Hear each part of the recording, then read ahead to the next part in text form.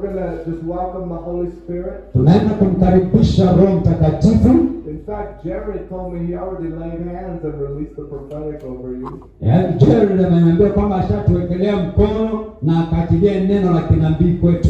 Because God knew what he was planning. Maana Mungu alijua chenye mlikuwa anapanga. I want to take you to 1 Corinthians 14 verse 31.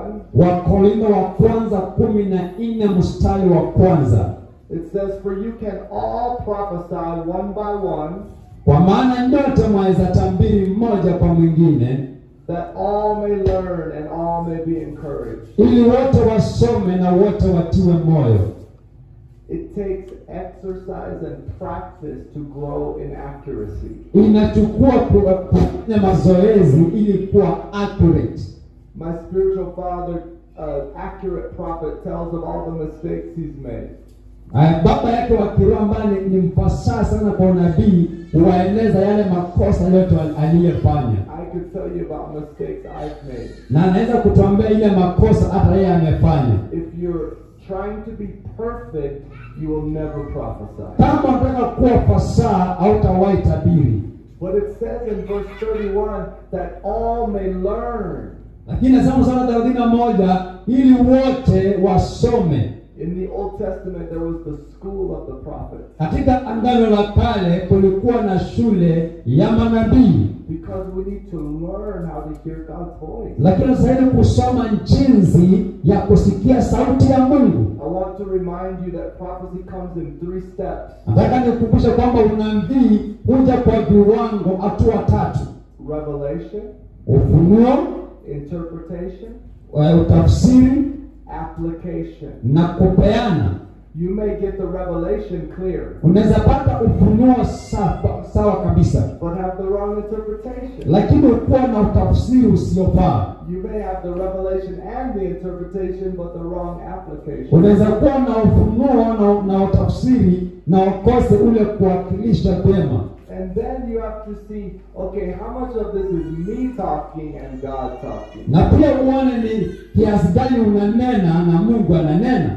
But as we grow in intimacy with Jesus, lakini tukua katika uhusiano na Yesu, we can accurately echo his voice. Tunaweza kwa ufasaha kusikia sauti yake. So as you're learning to hear God's voice, rather than saying, thus saith the Lord, ni vizuri tufunze kusikia sauti ya Bwana kuliko kusema hivi asema Bwana wa majeshi. Say, hey, I saw this vision and I feel like God wants to encourage you. Useme niona maono haya na nahisi kwamba Mungu anataka kukutia moyo. And then you share what you feel like God said. Na unashiriki kile ambacho unasikia kama ndicho Roho Mtakatifu anasema. And then you ask them, does that mean anything to you? Alafu unauliza wale watu, je, hii inamaanisha chochote kwenu? It takes lots of humility. Inagharimu unyenyekevu wa hali ya juu. But as you exercise hearing God's voice, you will grow in the prophetic. Lakini unapojifunza kusikia sauti ya Mungu, utakuwa katika unabii. On the way here, I was praying, saying, God, speed up this van. We need to be at Nicholas's. Akuja njiani alikuwa anaambia Mungu, harakisha hili gari tutakatua kanisani. I felt like God spoke to me and told me, son, if you go to the hotel and come back, you will be back by 7. Akamwambia kwamba nikirudi kwa hoteli na ukuje tena itafika hapa saa 1. So rather than saying, thus saith the Lord, baada ya kusema hivi asema Roho wa Bwana, I says, guys, I feel like God has given me faith to go and come back. Akatuambia nahisi Mungu ananipatia imani niende na nirudi. So we're in the van on the way here. Tulikuwa katika gari tukija mahala hapa. I said, God, speed up this van. Akaambia Mungu harakisha hili gari. Immediately I look at the car in front of me. Angalia kakalia gari iliyokuwa mbele yake. And the license plate says 6:58. Na ile saa inasema saa 12:58. I felt like God said you will be there at 6:58. Na akasema Mungu alisema atakuwa na 6:58. I didn't want to tell anybody. Hakutaka kuambia hiyo tepale kwa gari. Because that's a strong word. Maana hiyo ni neno ambalo ni nzito. But we arrived. Lakini wamefika. I said, Heather, what time is it? Akauliza Heather ni saa ngapi? As we were pulling up, 6:56. Alipokuwa anavuta kutoka kwa ngali saa 12:56. 6:58 by the time we park. Saa 12:58 ndio amepaka. It's fun to grow in hearing God's Ni voice. furaha, ni mtihani, ni kitu cha kufurahia kukua katika kusikia sauti ya Mungu. So wave at me if you want to grow in this. Punga mkono kama unataka kukua katika kusikia sauti ya Mungu. Okay, my sister right there. Dada yangu ambayo aliye pale, Wave at me. Yes, come up here. kuja. You're going to be encouraged. Utaenda kutiwa moyo. And my team will exercise and show you. Na kikundi chake kitafanya mazoezi na kikuonyeshe. Okay, stand right here, sister. Simama hapa karibu hivi. Okay, what is your name? Jina lako? How? Dorcas. Dorcas. That's from the book of Acts. Kutoka kitabu cha Matendo ya Mitume. Wow, that's awesome. Yeye Is hapa. that the girl who was raised from the dead? Yes, Dorcas Tabitha. Wow, that's awesome. Okay, so the Bible says that all may learn, that all may prophesy. Biblia inasema kwamba wote wajifunze kutabiri. Everybody say, that means me. Kwa kile mnasema wewe ni nini? Okay, now I want to say, you are in a safe place. Unasingi unajua tunaona kama ali salama. You don't have to be perfect. Si lazima ukuwe nabii. But I want you to be brave. Lakini nataka ukuwe mjasiri. I want you to be courageous. Ukuwe na ujasiri. I want you to grow. Nataka ukuwe. And this is how you grow. Na hivi ndivyo unavyokuwa. So here's the exercise. Na sasa hapa ndio zoezi. Now remember, prophecy is always encouraging. Mjue kwamba unabii ni kitu ya kutia moyo. The Bible says in 1 Corinthians 14:3 that he who prophesies speaks edification, exhortation, and comfort to men. Ambaye anatabiri analeta kuinua, anajenga watu. So no negative words. Hakuna neno la kuvunja moyo kwa unabii. We could all go find a problem looking in the mirror. Hakuna shida ukijiangalia kwa kioo. I'm not saying that God will never bring a corrective word through a prophet. Sisemi Mungu ana neno la kurekebisha katika unabii wako. But in Corinthians 14, for all believers, it says, keep it encouraging. Lakini wanasema kwamba kwa wateule wote tuweke kwa kutia moyo. So when you look at Dorcas, Lakini ukimtazama Dorcas, I want you to ask God for the gold. uulize Mungu dhahabu iliyo ndani yake. The gift inside of this young lady. Kipawa kilicho ndani ya binti huyu. Amen? Amen. Okay. So everybody repeat after me, after Nicholas, everybody, or whatever language, everybody say, Jesus, Sema Yesu, I break agreement navunja uhusiano with all fear, na kila uoga, with all pride, na kila kiburi, with all perfectionism. na kila utaratibu. I want to be brave. Nataka kuwa mjasiri. Perfect love casts out fear. Upendo wa kweli uondoa uoga. Give me God's love for Dorcas. Nipe upendo wa Mungu kwa Dorcas. And love enables you to see and hear. Na upendo na kuwezesha kuona. So I want you to ask God for one word for Dorcas. Nataka uitishe Mungu neno moja kumhusu Dorcas. And then you explain it in a paragraph. Na alafu nieleze katika kifungu. I will demonstrate. Na atatuonyesha. God, what is one word for my sister? Mungu neno gani moja kuhusu dada yangu? And immediately I heard the word excellence. Na hapo kwa hapo akasikia neno excellent, ufasaha. That she does a very good job with her responsibilities. Kwamba anafanya kazi mzuri na wajibu anaopewa. And she is a good model and example for others. Na ni mfano mzuri kwa watu wengine. You do a great job with what you're trusted with. Unafanya kazi mzuri, kazi ukipewa unafanyanga vizuri. Does that make sense? Inamaanisha kitu. Does that encourage you? Inakutia moyo. Is that true? Huo ni ukweli. Awesome. Okay, so very simple. Rahisi sana. So I want you to ask God for one word for Dorcas.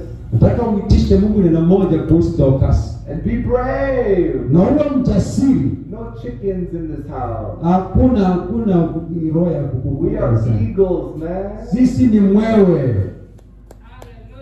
Okay, so wave at me if you have one word for Dorcas. Haya, nyosha mkono wako kama kwa neno moja kumhusu Dorcas. Bila anaonyesha. Nisikie na Mungu anaweka ndani ya moyo wako moja.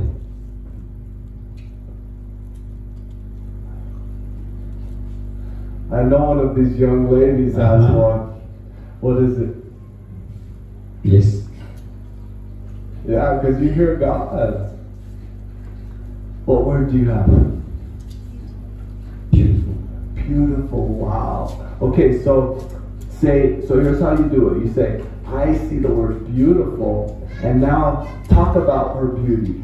Tell her. Sasa mwambie kuhusu neno beautiful. Eleza story kidogo kuhusu.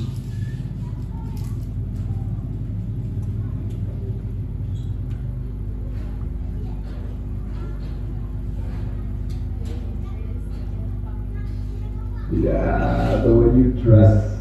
She said it's beautiful. Good job. Amen. Go ahead, Heather. Amen. So Dorcas, the word I heard, this is something I like to do personally. I heard the word swing. Neno swing. And I'll tell you why.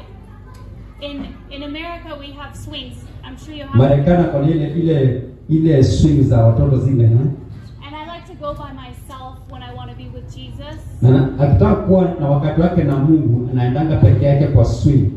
Even though I'm an adult and I just sit on the swing and I swing. Hata kama ni mtu mkubwa lakini anakanile ile kiswing anatembea pale kama mtoto. And I pray. Alafu anaomba. And I talk to my Jesus. Alafu anaongea na Yesu wake. And I just hear God saying that He loves the time you spend with Him alone when you just press in and you seek His face. Na nasikia Mungu anasema anapenda wakati ambao unakuwa mbele yake na unakuwa na wakati na Mungu peke yake. And I want to encourage you to keep doing that. Nataka kutia moyo uendelee kufanya kuwa na wakati wako na Mungu. When you draw near to Him, Ukikaribia Mungu, He draws near to you. anakukaribia. Amen. Give the Lord a clap. Did that encourage you? Je, inamtia moyo Anyone else? mtu mwingine? Shame. Yes, Jen. So sometimes we hear by actually seeing. Saa ingine tunasikia kwa kuona. I looked at her and I saw gold. Alimtazama na akaona dhahabu. And God says, you are precious to Him. Na Mungu anasema wewe ni wa dhamana kwake. Amen. Great. Awesome. Was that encouraging? Hii inakutia moyo. You know what's powerful is someone will say, well, that's just simple words, Kavika. Hiyo maneno rahisi tu iko katika. Jesus encouraged Nathaniel when he saw him under the tree. Yesu alipomwona Nathanieli chini ya mti alimtia moyo. And all he said was, this is a noble man who loves his nation. Na akasema huyu ni mtu ambaye anapenda taifa lake na ni mtu ambaye ni loyal kwa taifa lake. He was so encouraged that he became a child of God. Akatiwa moyo mpaka kafanyika mtoto kama Mkristo. As you exercise with simplicity, Unapofanya mazoezi kwa urahisi, you'll get more. Unasikia zaidi. So it's an exercise. Say, God, what do you want to say to Pastor Nicholas today? Unauliza tu Mungu, leo nataka kuongea nini kuhusu Pastor Nicholas? God, what do you want to say to Veronica today? Mungu leo nataka kuongea nini kuhusu Veronica leo? Okay, my brother right here. Ndugu yangu aliye hapa. I want you to come up now. Nataka sasa wewe ukuje juu. Okay, you can take a seat, Dorcas. Dorcas, Give Dorcas a hand. let's clap for Dorcas in Jesus' name. Awesome. What is your name, bro? James. Found it. It's Kavika. So nice to meet you. So I'm telling you, if you want to grow, this is your chance. Kama unataka kukua, hii ni nafasi yako. Well, the prophetic is intimacy with God. Maana unabii ni uhusiano wa karibu na Mungu. Now this is a fun one. Hii ni moja ya ajabu. I want you to ask God, Nataka what animal James is like. Nataka muulize Mungu ni mnyama gani ambaye James anaweza fanana. The Bible says that the righteous are as bold as a lion. Maandiko yanasema kwamba watakatifu wenye haki wana ujasiri kama simba. You will mount up on wings like eagles. Na watapaa juu kama mwewe. And God is so relational. Na Mungu ni wa uhusiano sana. It's not just one way relationship. Sio uhusiano wa njia moja. So just say, Papa, what animal is this guy like? Ulize Mungu, je, ni mnyama gani anaweza fanana ama describe James? And so when I looked at you, James, I saw a young lion Na alipomtazama James ameona simba mchanga with sharp claws. ambaye ako na kucha ambazo ni sharp.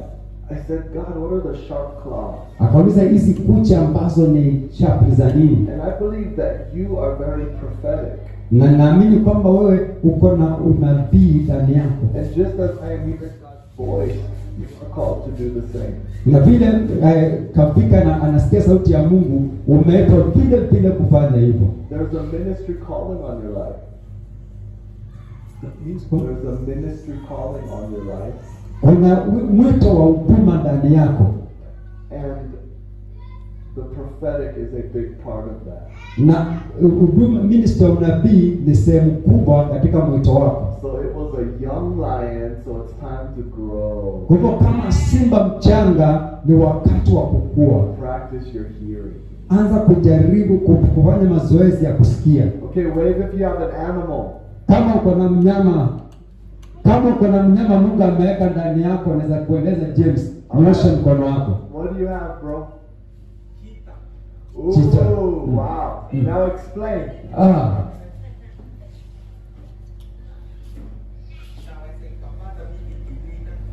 He is able to climb trees or higher heights, Wow. hunting for his vision. Wow. So that's strength, dude. Powerful. Wow. Who else has an animal? Another one, Shane. Shen. Hey, I saw a rhino, and I heard God saying that you're not afraid of a fight, and that you can go head to head with the enemy. Ameona kifaru na kwa hivyo una uwezo wa kupigana, hauwezi ukaongopa ndio utamkutana yeye macho kwa macho. When I saw the horn, he says he has weapons of warfare. Na wakati ameona hiyo pembe, akasikia sauti kwamba una silaha za vita za rohoni. Hallelujah. Give the Lord a clap. Oh, James is receiving prophecies. Man, I want you on my team, dude. I want you on my team. Powerful. Okay, go ahead and take a seat. And woman of God up front, you are amazing. You know that? Yes, ma'am, madam. I love your dress. Anapenda fasi lako. It's awesome. Ni ajabu, inapendeza. Come up here. Panda hapa juu. We are going to bless Mama. Naenda kubariki mama. Wave at me if you're not a chicken. Na niwepungie mkono kama wewe sio kuko na roho ya mwewe. Alright, we got some eagles in the house. Tuko na mwewe katika nyumba ya Bwana. Tie. Thank you. Wow. So I want you to ask God for either one word or an animal. Now, keep in mind that God will show you a picture in your imagination. Weka katika mawazo yako wakati anakuuliza hivi, kuna ile picha ya kwanza ama sauti ya kwanza utasikia katika moyo wako ama mawazo yako, hiyo ndio sauti, itakuwa sauti ya Mungu. And it's often the picture that just comes out of nowhere. Na hiyo picha inapita tu. Or the thought that just comes from nowhere. You weren't thinking about it. Ama wazo inakuja mara moja pop bila kufikiria. But as you exercise, you learn to discern the voice of God. Lakini unapoendelea kufanya zoezi, una uwezo wa kusikia sauti ya Mungu. We are in a safe place. Tuko mahali salama. No chickens in this house. Unakuwa katika nyumba. Let's ask God for a word for Mama. Tuulize Mungu neno kuhusu mama yetu.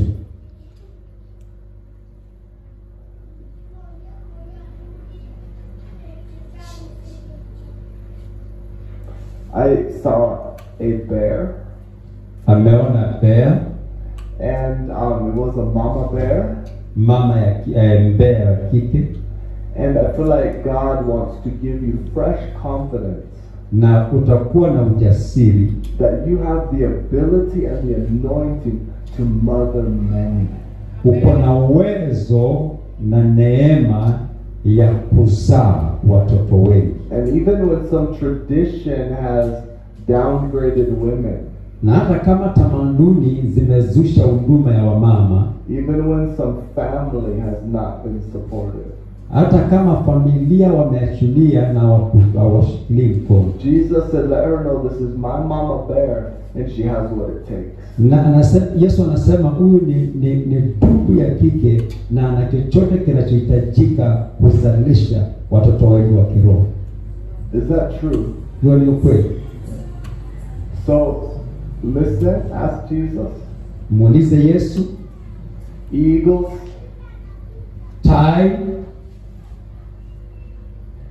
say, Jesus, give me a word for mama. mwambie Yesu, nipe neno moja kuhusu mama huyu mtumishi wa Mungu. What animal is she like? What word of encouragement do you have?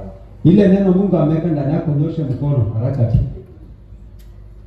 Yes, Pepper. Wow, you're so brave. What do you have?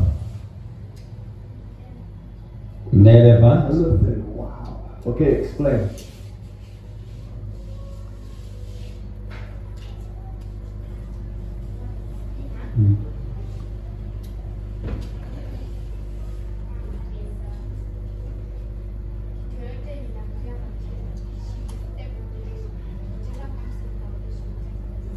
Oh, wow. Just like an elephant is big animal and nothing can resist it on its way.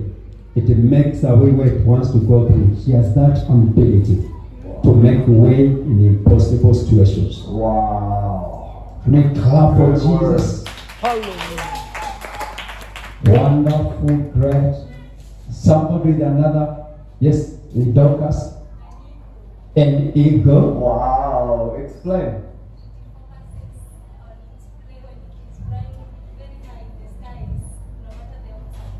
Wow. Wow. Ana uwezo, ameona kama mwewe, una uwezo ukiona kenye unataka, hata kama unazuiliwa na nini, una uwezo wa kwenda vile mwana anachukua kwa haraka. Ule anataka, hivyo ndio uwezo Mungu ameweka ndani yako wa kiroho. You see how this is touching her, Dorcas? Unaona venye inaguza maisha yake. You see how the Holy Spirit is touching her with the Unaona elephant? vile Roho Mtakatifu anaguza maisha yake. You guys were the voice of Jesus. Nyinyi ni sauti ya Mungu. Wow. Yes. All you had to do was ask. Wewe ni kuuliza tu. Somebody say, well, brother, if God speaks to me. Ipo ndivyo Roho Mtakatifu anatuzungumzia. He's always talking. Wakati wote Roho Mtakatifu anaongea. He wants to speak to you all day long. Anataka kuongea na wewe siku zote, wakati wote. Amen. Amen. One more and then we will wrap this up. Mwingine mmoja alafu tutafunga kipindi hicho. Ask Jesus for a word for mama. Uliza Yesu neno moja kuhusu mama. Just say, Jesus, give me your love for mama. Mwambie Bwana, nipe neno ya upendo, nipe picha ya upendo kuhusu mama. Na ikikuja tu nyosha mkono wako. Yes, mama. She's like asking, she can hike, grow, and come up again. Oh. Hallelujah. Ako na uwezo wa kama nyoka kwamba anaweza jificha, andui apite, halafu arudi tena atokeze na aendelee na mission yake ya maisha. Stretch your hands towards mama. Tunyoshe mikono yetu tukimwelekea mama. Mama, grab my hand. I want to ask you for forgiveness Nataka nikuombe msamaha in the place of the family that's hurt you. katika familia yenu kuna mahali ulikosewa na moyo wako ukaumia sana. I'm so sorry for the rejection. Naomba msamaha kwa kukataliwa. I'm so sorry for the hatred. Naomba msamaha kwa vile I hear ulikuwa. Jesus saying you are innocent. Nasikia Yesu akisema wewe ulikuwa una Right now, makosa. I cut off the negative words. Na kuja kila neno ambalo ni kinyume, And I declare you released from that. na nasikia kwamba wewe uliondoka katikati yao. And I say it's time to fly like an Na ni eagle. wakati wa kupaa kama tai. You forgive. Usamehe. So Jesus, right now, we bless her family members. Na usiku tunabariki watu wa familia We yenu. bless those who have cursed her. Tunakuwabariki waliokukosea. And we declare this is her day of redemption. Na nasikia hii ni siku ya ukombozi wako. And she is released to fly like never Na before. ameachiliwa kapae kama tai. Hallelujah. Amen. Give the Lord a better hand of praise.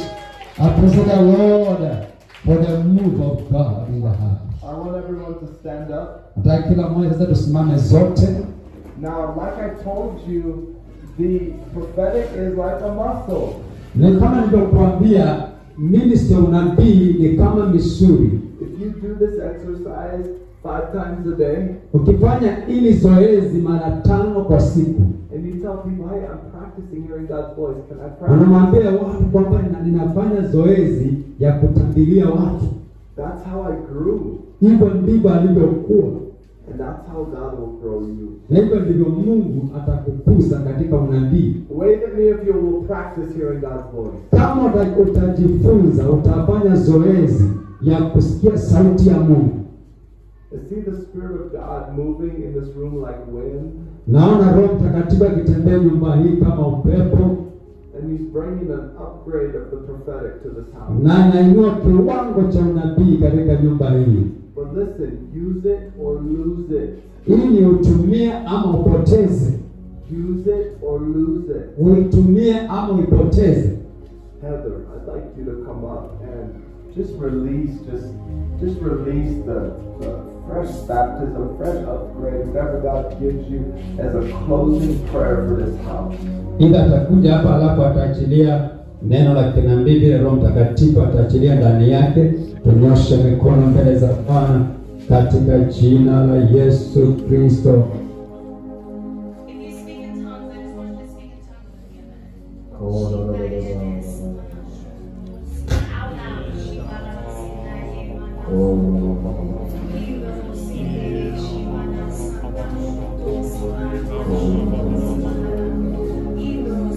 Nyosha mikono yako juu. The word of God is coming. Father, I thank you that your word has not fallen on deaf ears. Bwana nakushukuru maana neno lako alijaanguka kwa masikio ambayo ni viziwi. I thank you your word has fallen on open ears. Neno lako limeanguka kwa masikio yaliyo wazi. And Father, each of us, Kila mmoja wetu, Baba yetu, we choose to daily tunaamua siku ya leo to seek your voice kutafuta sauti yako and to hear your voice. na kusikia sauti yako. Father, we ask you Baba, tunakuuliza to use us ututumie to be a blessing tuwe baraka to others. kwa wengine. Give us words of encouragement Tupe maneno ya kutia moyo, to build others up. kujenga wengine juu. We thank you what you're doing in each of our lives. Tunakushukuru kwa kile unatenda maishani mwetu. We honor you, Father, Tunakuheshimu ewe Bwana, and we give you all the glory and praise. tunakupa utukufu wote na sifa In Jesus' name. kwa jina la Yesu. Amen. Let's appreciate the Lord of prayer. Yes, Lord. Can we get a picture with everybody? Basi naona tumemaliza. We have so many people praying for you. Tuna watu wengi wana